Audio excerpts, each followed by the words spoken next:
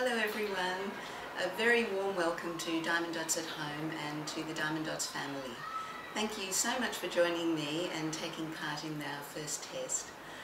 To make sure everything goes as smoothly as possible for you, we wanted to just open the box together with you, have a look what's inside and hopefully give some useful tips and tricks for dotting.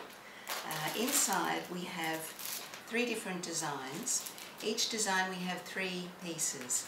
So just opening,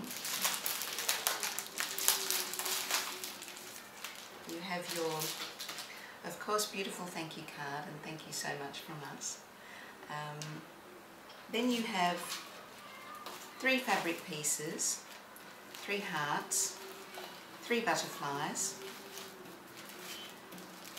and 3 shamrocks.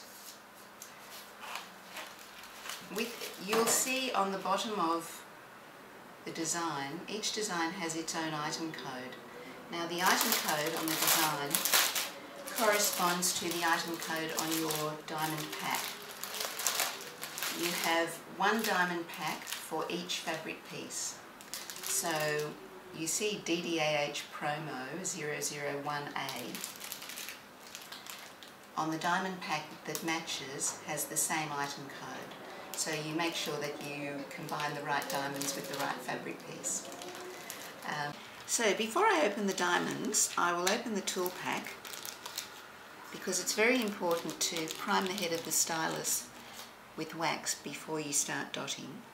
Here we have the stylus, the soft grip, it slides easily onto the head of the stylus, and wax pot and the tray. Now, about the wax pot, the wax has a very fine clear film on the top of the wax.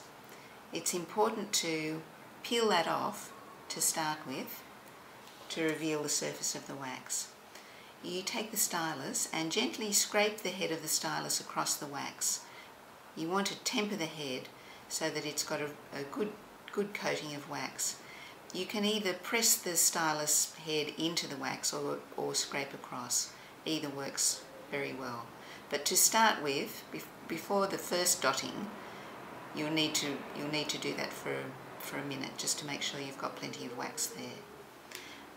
Also a note about the wax: when you're not using it, remember to close the lid so it doesn't dry out if you've got air conditioning or very dry conditions.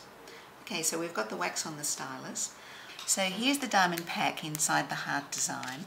You'll notice that each diamond pack has a shade number, A01, A02, 03, 04 and 05. These numbers are printed on the side of the design. You'll see A01 and the symbol, and this symbol directly matches to the symbol on the chart. You'll also notice that each symbol has a colour number. For example, this red, the Diamond Dotz colour number is 8020. This is not so important, but the most important is that you match the diamonds in the packet A01 to this symbol when you're dotting. With the heart design, I probably will start with the green because it's on the outer edges of the design, and that way once you peel back the clear film your hand is not touching any of the sticky surface. I will take a pair of scissors and just cut the diamond pack I want to start with. I'm starting with the green, which is A04, corresponding to the plus sign on the chart. I snip a small corner off the diamond pack and pour the diamonds into the tray. So you don't need to pour all the diamonds in, but enough. You have to leave space to shake the diamonds around. That it helps to have a bit of space in the tray. Now, the easiest thing to do to get the diamonds lined up is to give the tray a little shake, because what you want is the diamonds to fall on the flat side in the grooves of the tray.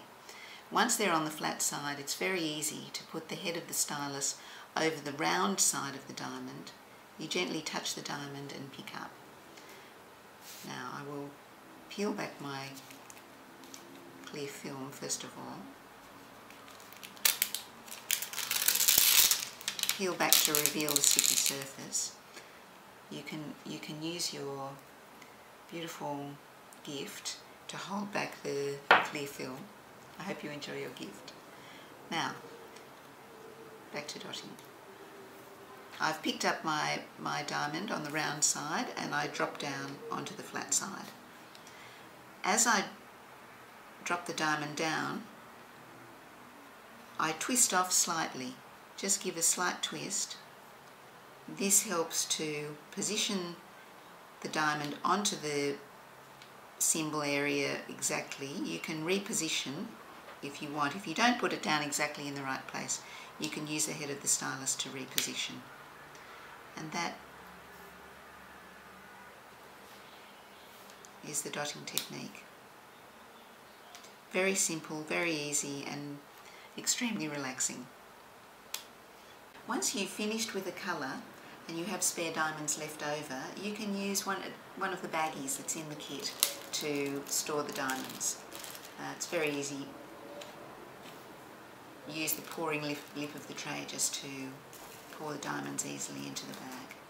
I either use a Sharpie to write the colour number on the bag, or you can also put the diamond pack, unused diamond pack, inside so that you keep a record of the colour number, because I'm sure after a while you'll be building a stash of diamonds ready to do all sorts of projects. So thank you very much for watching today, and I wish you every success with your first Diamond Dots at Home party. And if you have any questions, please don't hesitate to contact us and we'll be very happy to help you. Thank you. Bye-bye.